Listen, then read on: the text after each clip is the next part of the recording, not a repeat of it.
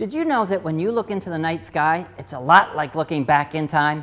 Hi, I'm Science Bob, and on behalf of the Northrop Grumman Foundation, welcome to STEM Flix. We're all about having fun while we explore our amazing world of science. Now, check this out.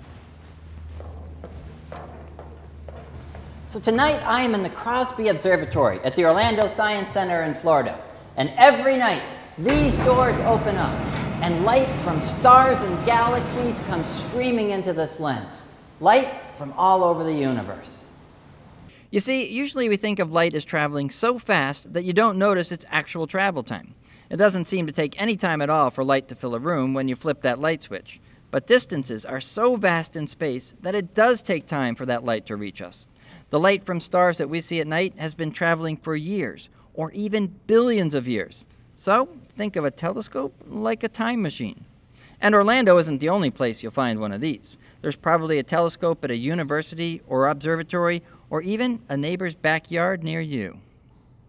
So when you see that supernova through the telescope, it might be a star that's actually been dead for billions of years. But the light's been traveling so far that it looks like it's happening right in front of our eyes. That's awesome! All right, so this telescope is pretty cool. But right now, they're working on the James Webb Space Telescope. And that will be the most powerful telescope ever built. So they've got a bunch more telescopes downstairs. You want to check them out? Sure. Well, let's go. So check all these out. And as you can see, telescopes sure do come in a lot of different shapes and sizes, don't they? But all the really advanced telescopes, they're actually not on the ground. They're out in space. Any idea why? The atmosphere? That's right, the atmosphere. You see, when light comes from space, the clouds in the atmosphere, they can block a lot of that light, and that means the telescope can't see it. But the Webb telescope's actually out in space, so none of the light is blocked, including the very important infrared light. You guys want to see a quick experiment? Yeah. All right. Joey, you stay right there, and Delaney, you come on over here. Joey, do you have that remote control I gave you? Yeah. All right. Shine that at Delaney, and you see those little light bulbs at the front? Do you see them blinking at all? Push some of the buttons. It's not blinking. All right, now let me get my little smartphone camera here. All right, now, Joey, shine them through the lens of the smartphone. I see them blinking. Yeah, they're blinking. You see, the smartphone can see the light that we can't see, sort of like the Webb telescope can see other light that we can't see. And because that Webb telescope can see in this infrared light, we can actually look deeper and deeper into space than we ever have before. You may have heard of the Hubble Telescope. Well, this will be 100 times more powerful than that.